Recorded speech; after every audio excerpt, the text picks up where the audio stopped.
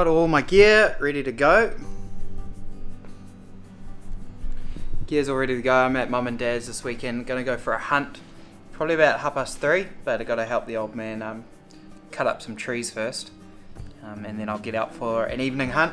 And I'm gonna stay up in the bush overnight. I'm gonna let out a couple cheeky roars and see if we get them going. It's been a bit colder in the mornings, and I know the farm deer are roaring, so I might be able to coax a bit of noise out of some stags. So see how we get on, and I'll keep you posted. A new chain on the chainsaw before we go out and deal to the fallen trees.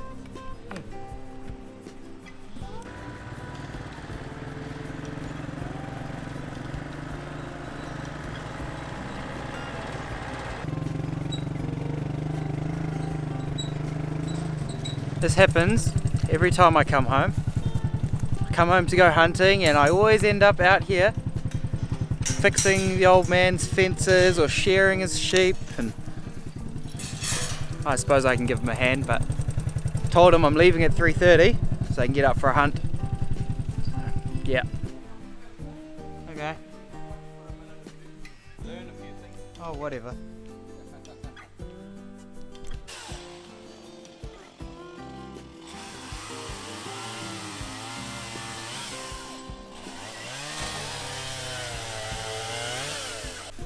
Hey guys, made it out again. We've just finished chopping up the firewood at the old man's place. He wouldn't stop talking to one of his mates, so it's a bit longer to get out here than expected. Bit of a climb up into the hill, right at the bottom now. It only takes about 20 minutes to get up, but it's pretty steep, so it's pretty hot.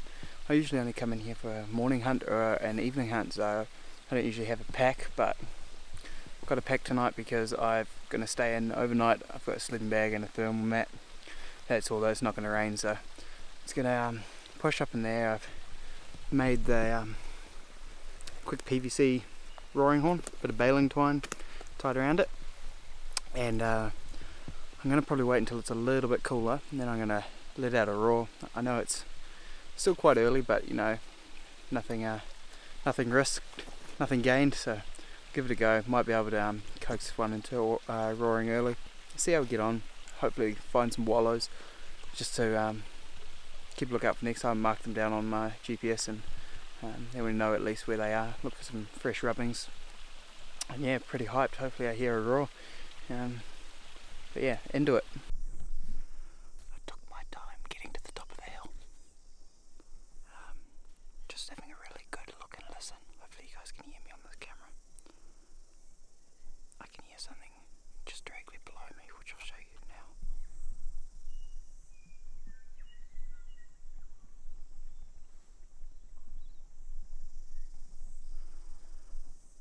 So I can hear something in the bush just below me.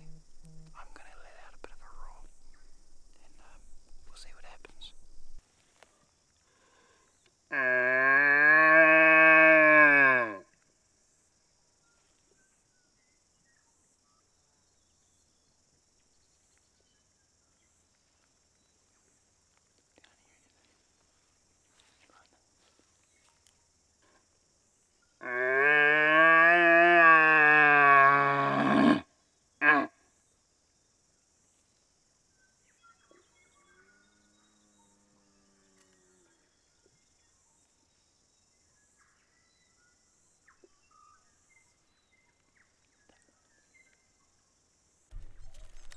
I just heard a stag roar back to me, so bingo, this started to roar.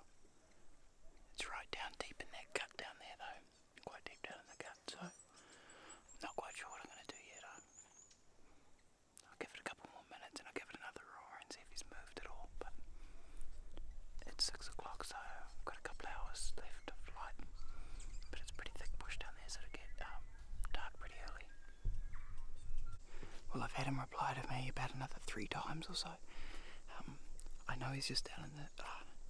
he's in quite a small area.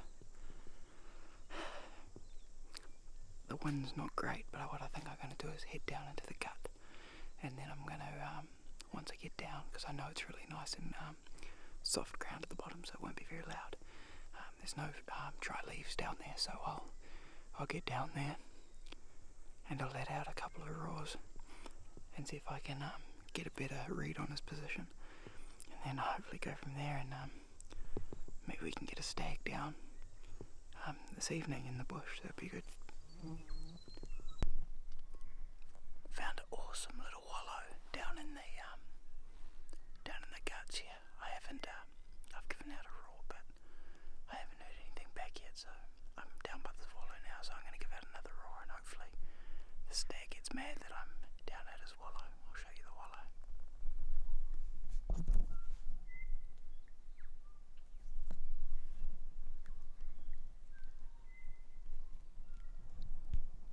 Whew!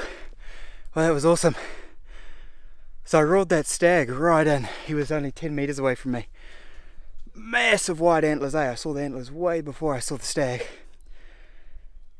But I had his head right in the crosshairs. But there was just, he was, like the crosshairs was on him, but there was a branch only about 2 metres in front of me that I'm pretty sure the bullet would have gone through the, or he would have hit the branch, so couldn't take the shot. But that's alright, it was absolutely awesome. And then I let out a couple of hind calls because I was stuck in a position where I could not get a shot at him, only like 10 metres away. And then I finally crouched down to see if I could get underneath the branch. And then just as I got into the crouch, I looked through the scope and I still couldn't have a shot. And then he took off, let out a big grunt and shot off down. And I let out a couple of hind calls, and he didn't seem, he wasn't like running away real fast. He was sort of hanging around, so I thought he might come back around. Let out a couple of low moans, went up into his where he was, up in his pad, which is just down here. It's all torn up, you can tell he's been living here. And thought I'd let out a couple of roars and he might think, you know, who's this bugger up in my spot, and he'd come up and come have a go at me. But no, so I stood around and I heard what I thought was him moving through the bush. Watched him walk all around me, only another 15 metres away, and then looked through the scope, finally saw it cross in front of me, and there was a hind. So it must have been one of his hinds that was with him possibly. So you know, I don't just hunt for antlers, you can't eat antlers, so shot the hind, and there she is. So yeah, beautiful fat hind. She was just up here and she rolled down the hill, so I'll get to work cutting her up, and I probably won't stay out here tonight. I don't think I'll stay out here tonight. I think I'll boost back down to the farm and hopefully get my old man to come pick me up. So yeah, awesome. Alright, so that always happens to me when I'm ready to do an overnighter. I shoot a deer at night, so now my pack is bursting because I've got a sleeping bag in that, and I haven't boned the meat out. I've just hacked off all the legs, back steaks, taken the kidneys, the heart, the eye fillets. Yeah, so she's going to be a big walk out of here, but it's now 10 to 8, so I'm hoping I'll be back by 9:30 latest. Yeah, stoked. Blood all over hands, smell like a deer, it's good. So yeah, good result for a Saturday night. Get home, I know there's a roast at home that I was going to miss out on, so now I get some. Yo! Alright, that was one of the hardest carries I've definitely ever done. I tried to just beeline it out and I was just pushing through so much scrub, and you guys know when you got a headlight on your head and you're trying to walk through the bush and the ferns in your face and that, it just reflects, so it's quite hard to see where you're going. And that pack definitely weighs 50 kilos at least. I'm going to try see if we got I think we've got some scales back at the parents' place, so I'm going to weigh it because I've carried 40 kilos a fair few times and I've never felt that unsteady on my feet. I kept on falling down quite big holes, and yeah, I'd stand on things that would normally hold me and I just went through them. So I've got a pretty big lump on my leg where something that I thought was steady came loose on a rock, and I sort of slid down the hill and then smacked my leg on another tree. So I'm going to be pretty sore tomorrow. I'm all cut up and bruised, but oh, it's all worth it, eh, when you got a pack full of meat. So I hope I spoke to Ryan O'Connor from the Stag Roar before I came, and he said he was getting out, and he said, you know, good luck, hope you end up with a heavy pack, and geez, did I what. It's a beautiful night though, stars are shining, just waiting for the old man to come pick me up. I was in Dockland, but it's the place I go, I access through my old boss's farm, so it's a bit easier to get to, but it's still public land. It's just the way to access it, that's all. So a little bit gutted I didn't get a shot at that big stag. Man, it was, I'm just pumped, eh? Roared in a stag and ended up coming out with a load of meat. So probably Easter weekend, the next time I come down, and I'll see if I can get onto that big stag again. But yeah, awesome. Woo! It's the next day now, and just going to take the skin off the meat. Just been in the fridge overnight, and then we'll, because we're heading back up to Auckland today.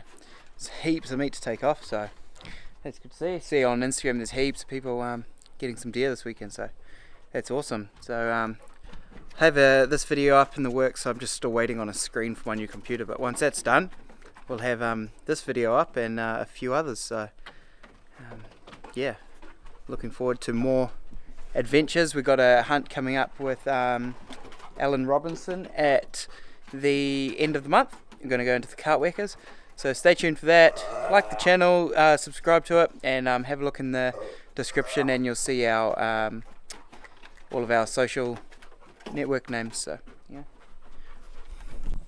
Well, the Stony Creek pack did its last dance last night. Straps started tearing out, and then this morning I realised tore a massive hole in the bottom of the pack. So less than ideal, and I guess I'll be in the market for a new pack. Not sure what to get yet though, because I'm not made of money. Yeah. Oh.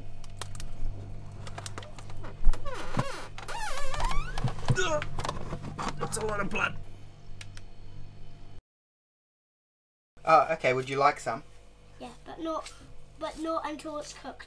Don't forget, put the little droppings up there, or the deer isn't screaming because it's not live. Yeah. Oh, the flies can smell it, so they're coming in. Are they you? Your job can be to shoo the flies, okay? Shoo, shoo, shoo, shoo, shoo, shoo, shoo.